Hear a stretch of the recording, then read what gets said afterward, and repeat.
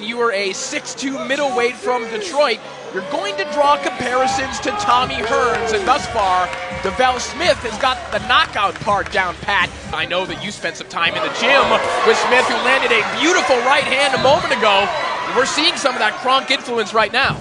Using his height, using his reach to his advantage, using the whole ring, good footwork. You see him using the whole ring right there, Davelle Smith. See you looking for those hooks on the inside.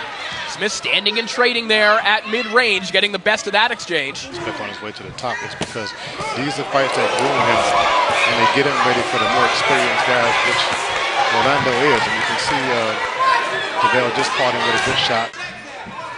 Smith showing that off, and look at that body shot. Left hand, tucked it right around the elbow of Rolando Mencia. Davelle Smith looking to close the show now. And walks Mencia right into a beautiful left hook there. We go to the judges' scorecards for a decision. Davelle Smith! So a near shutout for Davelle Smith. You heard the scores. 60-54 twice, 59-55. One judge giving one round to Mencia. You know, a little welcome to Detroit gift.